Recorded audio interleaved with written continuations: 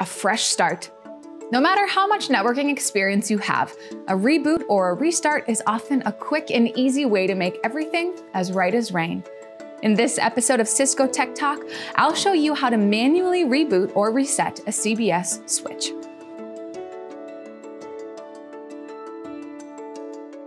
Cisco business switches allow you to manually reboot or reset the switch.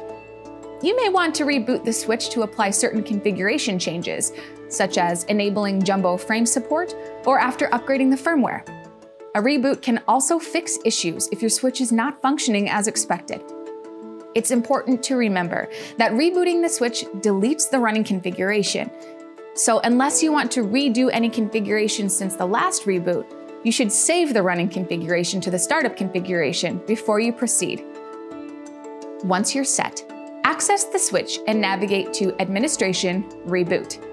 In CBS 250 or 350 series switches, you can choose to reboot the switch immediately at a specific date or time, or configure a time after which the switch will reboot. In this example, I'll choose Immediate. If you want to restore the device to factory default settings or clear the startup configuration the next time it boots up, you have the option to select it here. I don't want to restore to factory defaults, so I'll make sure that the box is not checked. Once you've selected your preference, click Reboot. Another easy way to reboot the switch is to just press and hold the reset button on the device for less than 10 seconds, and you're all set. Okay, next I'll show you how to manually reset the CBS switch to factory default. At times, a reset to factory default settings can be very helpful and may be required if the device is not running correctly and the solution isn't obvious. In another case, maybe you received a switch that another person in the company used, and you need to clear the configuration and start over. To do this, disconnect all the Ethernet cables from the switch. If there's a reset button on your switch model, you can hold it for more than 10 seconds.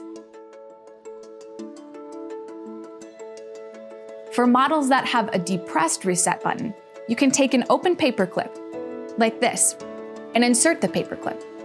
Hold it there for more than 10 seconds. Once all the port LEDs light up, release the reset button. When the booting process completes, connect your computer directly to access the switch using an Ethernet cable. To connect properly, you'll need to make sure that your Ethernet interface has an IP address in the same subnet as the switch. To check or modify this on your Windows PC, select Control Panel, Network and Internet, and Network Connections. Select the Ethernet interface, then TCP/IPv4 properties. Enter an IP address somewhere in the range of 192.168.1.2 to 192.168.1.253. Choose an address that is not already in use. In this example, I have set my Ethernet address to 192.168.1.252.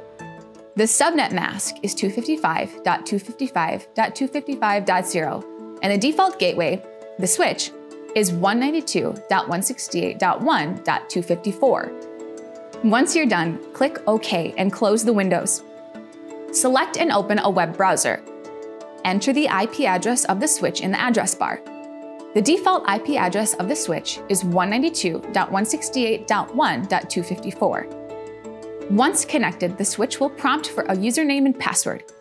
The default username and password are Cisco, all lowercase. Here, configure a new password for better protection of your network. Enter Cisco in the old password field and enter your new password in the new password and confirm password fields. Click Apply to apply the configuration. Once prompted by the pop-up message, click OK. Click the blinking Save icon to save these settings to the startup configuration file. Easy as 1, 2, 3. Now you know a few simple ways to reboot and restart your CBS switch.